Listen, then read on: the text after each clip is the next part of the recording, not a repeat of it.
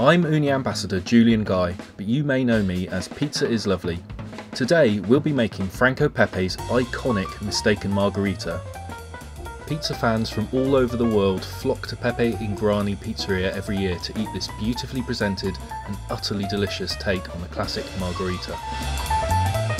To make this pizza you'll need 1 bunch of basil, about 10 grams, 150 millilitres of mild extra virgin olive oil, plus a little extra for drizzling, 1 ice cube, some fine sea salt, 85 to 90 grams of buffalo mozzarella or fior di latte torn into strips, a 250 gram pizza dough ball, 80 grams of top quality passata, and 2 squeeze bottles.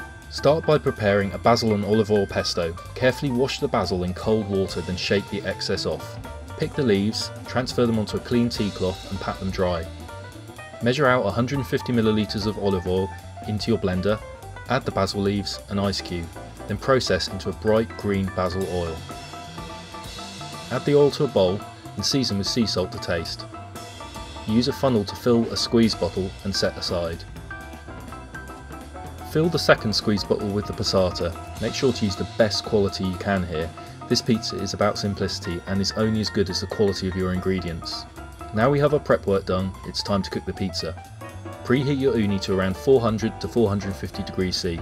For the pizza dough, we're using a medium 12% protein 00 flour, fresh yeast and a small amount of sourdough culture for flavour. The dough is around 63% hydration and it's had 24 hours of room temperature fermentation in total. The dough ball weight is 250 grams. Transfer the dough to a floured surface and coat the dough completely with flour to prevent sticking. I'm using fine semolina flour to really help the pizza slide off the peel. Open your dough, taking care not to push the air out of the crust. Once the pizza is at about 8 inches in diameter, begin stretching it out to a 12-inch size, using the backs of your hands and focusing just behind the crust line. Now our pizza is ready to top. Take the mozzarella and scatter it evenly over the surface. Drizzle about 1 tablespoon of olive oil over the cheese and then carefully slide the pizza onto a 12-inch peel that's been lightly dusted with semolina flour. Let's cook!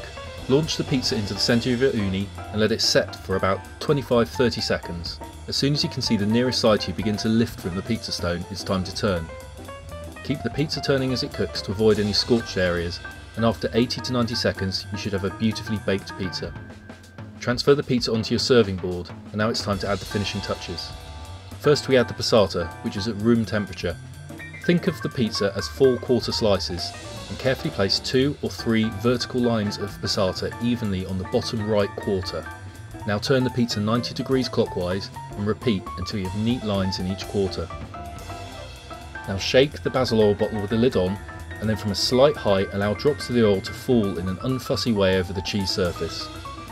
The mistaken margherita is a modern classic, stylish, beautiful and utterly delicious. Thanks for watching. You can find me, Julian Guy, at Pizza is Lovely on Instagram. Don't forget to hit that subscribe button below for more amazing recipes from Ooni Pizza Ovens. Until next time.